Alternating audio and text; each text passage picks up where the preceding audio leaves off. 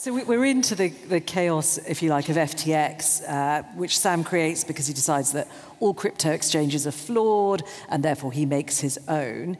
There is a delicious description, which you must give us, of a phone call between Sam Bankman-Fried and Anna Wintour at the height of his celebrity. When FTX is making vast sums of money. Does everybody know who Anna Wintour is? Yeah, I think so. Editor of Vogue. Sam didn't. So, which was, so I will take you to this.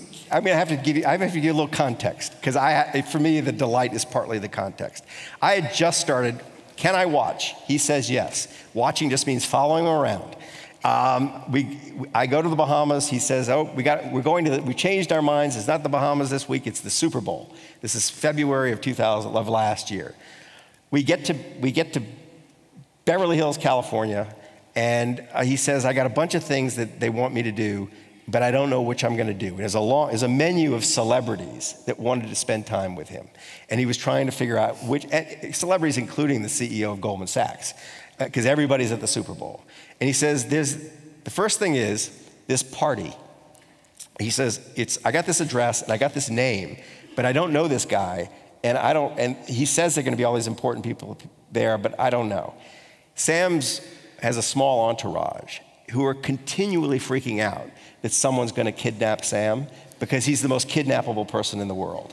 He's completely oblivious to what's going on around him. He's in shorts and a t-shirt and unarmed and has no muscles and has $22 billion worth of crypto or whatever. He has enough crypto, and crypto is like the best ransom. So they say, you can't go to this party if you don't know who this is. He says, I think I want to go. And so they follow behind him and wait outside the house in Beverly Hills where the party is in case he's being kidnapped. And I go in with him. I've never heard of this person either. The man's name is Michael Kivas. He was a former Hollywood agent.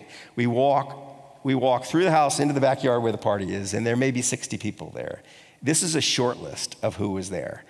Hillary Clinton, 4 Kardashians, Leo DiCaprio, Chris Rock, owners of 2 NFL football teams, Katy Perry, Kate Hudson, Orlando Bloom. It's like an average Saturday night at my house. You know what? I've always thought Jeff Bezos. So it was everybody. The wattage was incredible.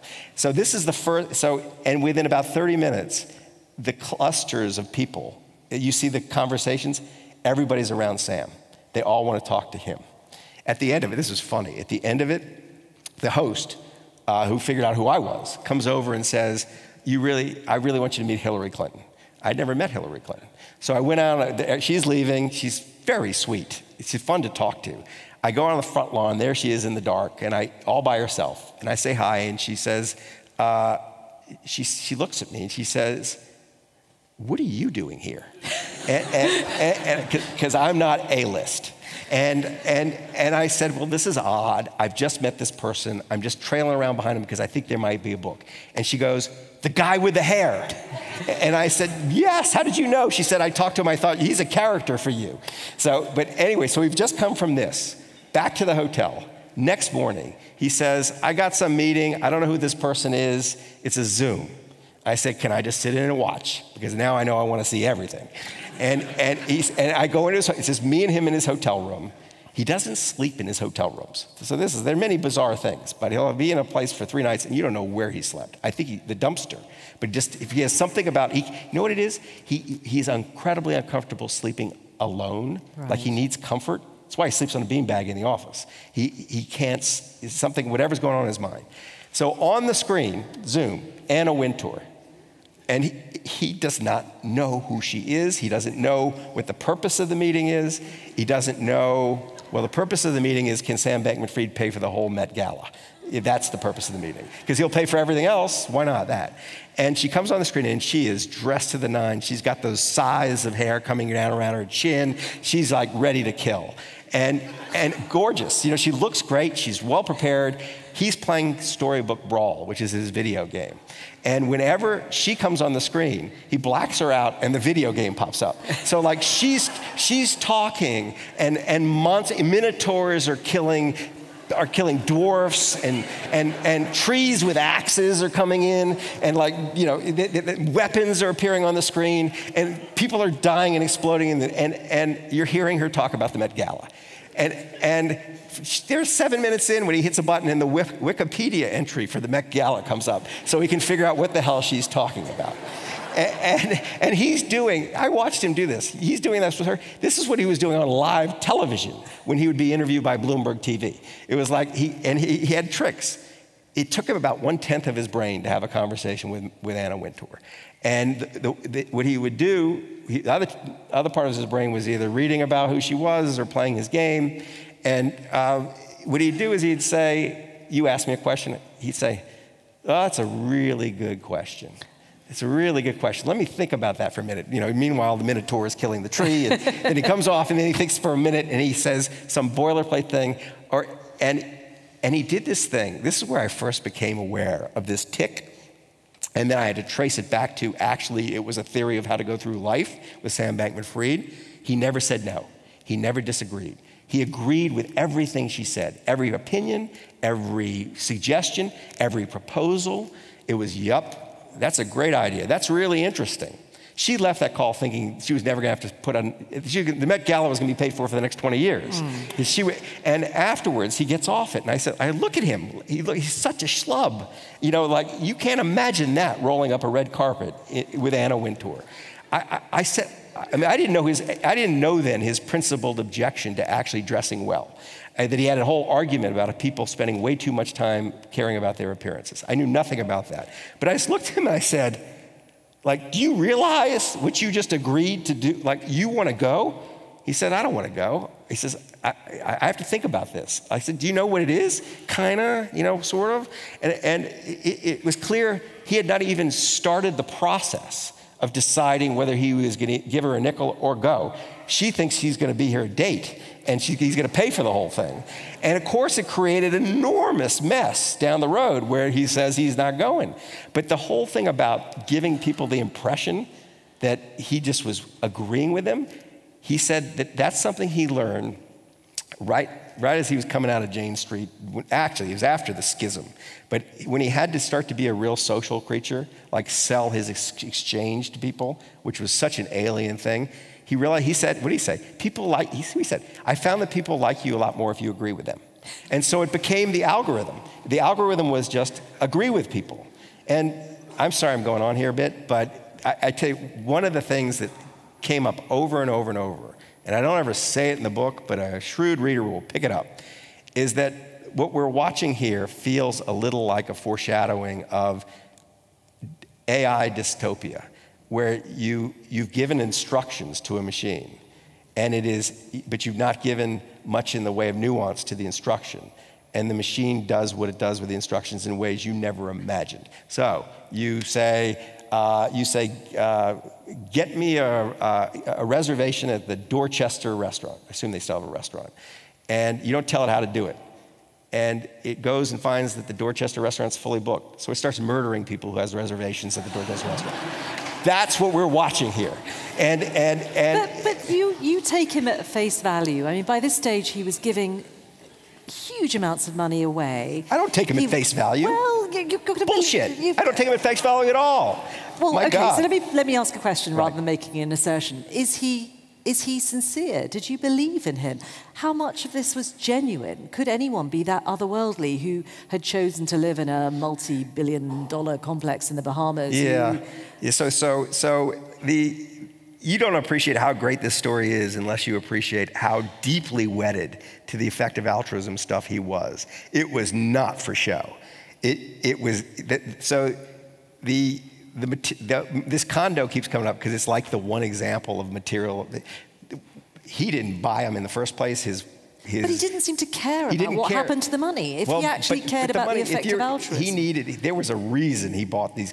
When you go to the Bahamas and you need to move 150 people from Hong Kong overnight into the Bahamas who don't want to go to the Bahamas, you better give them a nice place to live. And there wasn't a whole lot of other. You try to buy that kind of property, and he thought it was just going to hold his value. He was not. I said this on television the other day, and I got in trouble for it, but it's absolutely true. If you gave Sam Bankman-Fried a choice, spend the rest of his life in jail with an internet connection, or spend the rest of his life in that Bahamas condo without one, he'd much rather be in jail. That's not what gets him off. What gets him off is the information flow. And the material stuff, people around him were not indifferent to it. Nobody around him was indifferent to it. But that part's real. The effective altruist part, the wedded to it, it was his identity. So that part's real. Now, they're problematic parts, but you got to accept that's real if you want to understand this person in the story. Okay, a couple more from me, and I'm keen to open it up to the floor. Really, already? I thought we were just getting going. Yeah, no, Is it because I said bullshit? No, oh no. I'm allowed to argue back, right? Of course you are. That's the best way. What you've got in your brain right now is partly a result of crypto Twitter. It's like noise coming in that's just like, I don't know why this world is so threatened by a portrayal of the actual person. But let me ask a question of you and how you relate to him. He isn't like a lot of the contrarians or oddballs that perhaps you've written about in the past. If we think about Billy Beane in Moneyball, for instance, used data and analytics to build a winning baseball team, was out on his own, out on a limb. Similarly, Michael Burry in The Big Short. Sam Bankman-Fried doesn't fit into that mold. Has he taken you by surprise? He's not quite the sort of underdog, the hero. I would never, other people misdescribe my books. If you look at the characters in The Big Short, some of them are quite problematic characters. And so I'm not looking for a hero, ever. It's the last thing from my mind. When I'm looking at characters, when you say, and I've gotten more character-driven. What am I looking for? Fun is one of the things I'm looking for. But is it fun? $8 billion appears to be missing. People are in court. You know what? So it's getting more interesting than that. You say that, $8 billion. How much do you think is actually missing? I don't know. You don't know. So here, I'll tell you how much is actually missing, and this is where it's getting really odd. So the bankruptcy people have said that there's $8.6 billion in missing customer deposits, and that as of June, they had located $7.3 billion, and it wasn't like clawbacks, it was just there. $7.3 billion, so it's $1.3 billion that's missing. Plus, and they said there's still more to be found. It's a huge number, hold on. billion. Will you hold on? This is where, today, the prosecution sent a motion to the court saying, can we please not talk about the possibility that customers are all going to get their money back? And that in particular, you gonna let me finish? I am. Do you care? Come on, I've got one more. I need to let them in. Hold on. Do you care how much is missing? I think what I care about is the fact that at the very least, you thought it was important, but now you don't think it's important. I do think it's important. I think at the very least, he's irresponsible. Of course. I'm not saying he's not irresponsible. I'm saying it's just different than you think. So I'm going to finish my thought. This is where it gets very cool. So he bought, to the outrage of his colleagues, a 20% stake in an AI company called Anthropic, along with several hundred other venture capital investments. This stake looks like it's now valued at, the company, when he bought it, was valued at a couple of $1 billion. The company now looks like it's valued at $30 billion. And the prosecution does not want the jury to know that, my God, they're all going to get their money back. Now, it may be irrelevant from a legal point of view, but from a social point of view, and I'm a creditor. I had money on his exchange. I care about that. So I think it's relevant and may speak to intent. As for what I look for, the number one thing is, are they going to teach us about the world? And are they, themselves, good teachers and explainers? And he's a very good explainer and teacher. But are there circumstances revealing to us things about the world? And the reason, I didn't write a word about this book. I wasn't even sure I had a book until November, until it all fell apart. But I didn't write a word about it till January. So it's not like there are words in this book that got made up before it all went bad. It's the Sam Bankman-Fried shaped hole. This is a bizarre situation. He goes from nothing to having $22 billion in 18 months. The whole world reshapes itself around him in ways that are telling you about the world. And then when it all collapses, all the people who were with him turn on him. All the media that was with him turn on him. And he's continuing to light up the world in an interesting way. So that's what appeals to me. It isn't, is he a hero? Can he tell us things? Okay, one final one for me, which is really important, which is, how did this fraud happen? What was the fraud, the alleged fraud? So So everybody agrees on this. This is like all the lawyers in the courtroom agree on this, that roughly $10 billion of customer deposits that were meant to be in cold storage on FTX, the exchange, were in fact in that hedge fund he starts as his first business, Alameda Research, which is in a little hut beside the exchange in the Bahamas. And the question is, there's not even much question about how it got there. So there were two mechanisms. The first was when FTX began. This is going to probably bore everybody. Should I do this? You have to do it as briefly as you can. It is important, isn't it, to understand that all this huge sum of money was I'll try to be quick. So when it started, FTX couldn't get bank accounts, not because it was illegal, but because banks were rightly very suspicious about banking crypto operations. They had banked Alameda, partly because Alameda had disguised it was a crypto operation. So if you wanted to send your pounds into FTX so you could buy some crypto, the bank account you sent it to was Alameda.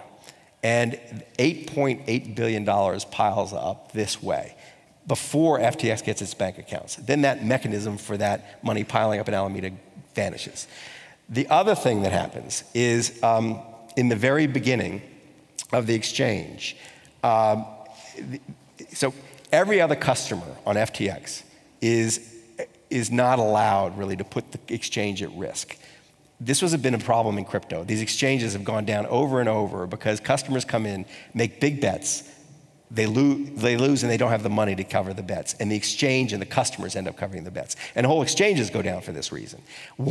Ironically, the big selling point for FTX was they had built a risk engine that made sure that, okay, if you Riddler come in and you put down 10 quid to buy 100 quid worth of Bitcoin, that before you lose your 10 quid in your Bitcoin trade, they take you out of the trade. So nobody's going to lose money. They switched the engine off for Alameda traders. So Alameda had the right to lose basically unlimited sums. And there's $2 or $3 billion that get into essentially borrowings from Alameda through that mechanism. So those are the two mechanisms for then the question is, and this we're not going to go into because it's going to take forever, but the details of the how and the why and the spirit in which they did it, in which the trial will reveal. But okay. Yes. Look, as you can tell, I could keep talking probably until tomorrow morning. But I want to throw it open to you guys, just to remind you, roving mics down here in the hall downstairs, 2 fixed mics up there. Downstairs, when the mic comes to you, if you can stand up when you ask your question. If you're watching online, then please type your questions into the box below, and I will definitely ask them. I can see them here in front of me. I'm going to go, yes, there's a lady there, and I'll take 3. So I'll take you, and there's a gentleman behind you. So go with that first. Go for it. Hello. Hi. So sorry, I'm taking a step back from this specific story, but I didn't expect to be the first one to be selected. But I'm more curious about your writing process in general. And you have been so successful in telling us stories of real people in a compelling way to the level that they have been adopted for movies. What do you think is in your book and in your style of storytelling that makes your story so compelling? Okay. And there's a gentleman behind you there. Yeah. You were mentioning that it looks like possibly all of the creditors will get their money back. They may. They might. What about the charities, the organizations, the long-termist and effective altruist organizations to whom they had promised billions of dollars? There were projects that were already gearing up to having been funded. Yeah. I'm just wondering if, what might happen to those, because some of them are completely done for. Yeah. So, effective altruist organizations that might have got money that will no longer. And what is it, do you think, that makes your writing, your books, so compelling? What order do you want me to take them? Any order you like. It's hard to remember both at once, but all right. Sure you're okay. So let's the second one, because that's the effect. I'll start with that. The effective altruist, the donations.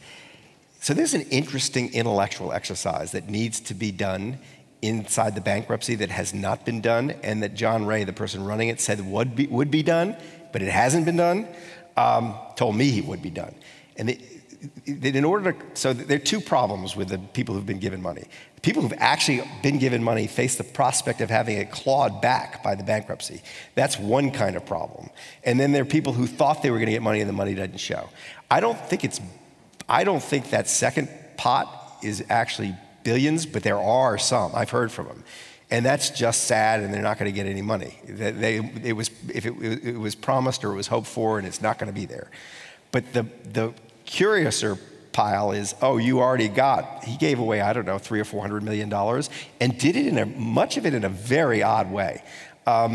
They looked at the philanthropic model and said it's kind of busted. Like in most philanthropies, huge amounts of money just go to sustaining the philanthropy, to bureaucracy costs, and to vetting proposals on subjects that you don't know that much about. So what they did is they had their buckets they were interested in. They were interested in mostly existential risks to humanity, but it was pandemic prevention, it was artificial intelligence, whatever the buckets were. They went out to individuals who they knew, understood, who were specialists, and sent them, essentially, you might get out of the blue this email from FTX. Here's $1 million. Give it away in the best way possible. Just do it. And you can do it however you want, and we're not going to monitor it, and just tell us what you did so we can just track to see how effective this was. So there were several hundred people who got that email and gave that money away. Wow. But means that the gifts were in pretty small amounts, and I don't think worth the while of the bankruptcy to try to go get. So I don't think they're going to claw it back, but the intellectual exercise they have to engage in to claw it back is to prove that when the money was given away, FTX was actually bankrupt.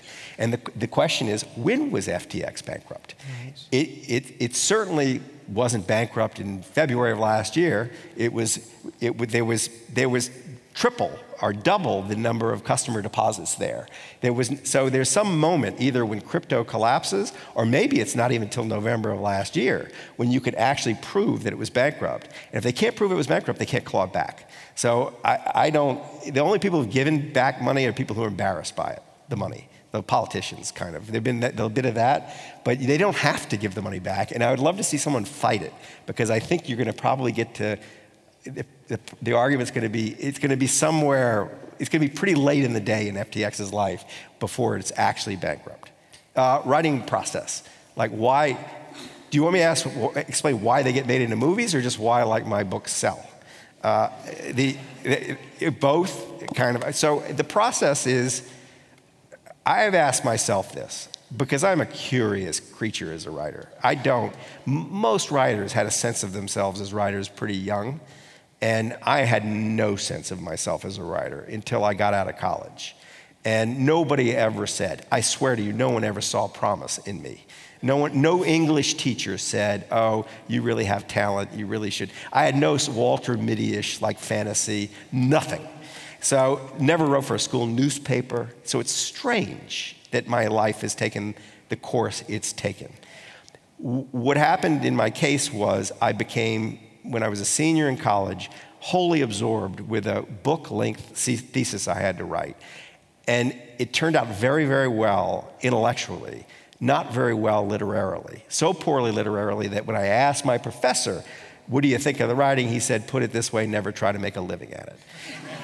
But I did try to make a living at it, and I did it because it was the one thing I'd ever done that could be construed as work, during which I lost track of time. And it was here in London. I was living up in Hampstead, and St. John's Wood first, but then Hampstead, and then I don't know why I need to make that distinction, but they are quite different. Yeah, I know they're different, but I can remember hours would pass. I'd write some article that would be rejected by some place, and hours would pass, and I wouldn't know it had passed. I also noticed that when I wrote letters to people in a real self-conscious way, like here's what's going on in London now, they would get passed around. Like, I would go home to New Orleans, and people would come up and say, I read that letter you wrote your mother, it's all over the place, it's funny. And I thought, well, people want to read me. They will read me. So I think to the extent there was any ability, it was some kind of voice on the page that I can't explain, and that would never have been identified by academia. at any school at any point, because they don't ask for voice. They ask for, a thesis statement and a blah, blah, blah. And you're never yourself in school. But when I was myself on the page, it somehow worked, and I don't want to know why. It just works, and I don't want to stop. But for the subjects, why the things work, this is going to sound like bullshit, but I think it's true. I'm basically an incredibly lazy person. I'm an object at rest will remain at rest. I will remain at rest longer than any other object. That I don't have an impulse to work. So for something to get my attention to the point where I'll get off my ass and actually do something about it, it's got to be really exciting. I get really, as you can tell, I get really worked up about the subjects. So it's passing through a filter to get to the point where I'm going to write about it. I'm not going to just write a book to write a book. Right now, I may never write another book again. I don't care if I would like to, but I don't care that much. I'm prepared I've never found a subject that will excite me again, and I won't do it ever again. The fact that it has to rouse me, I think gets me to a place with the reader where it rouses the reader too. I also think that this genre I work in is a particularly American genre. It's heavily, heavily reported. People think I just have an opinion about Sam Bankman-Fried. I don't have an opinion, or my opinion is earned anyway. It's a year and a half of hundreds of hours of immersion, not just with him, but everything around him. And I wouldn't, if you'd asked me after 6 months, write a book, I couldn't have done it. This is a funny thing. The day before FTX collapsed, I was with a very famous film director who has become a kind of friend, who I use as a sounding board for story because I admire his story instincts. And I said to him, I got this problem. I've spent a year and 2 months marinating in this world. And I described Sam the character. I described a bunch of scenes.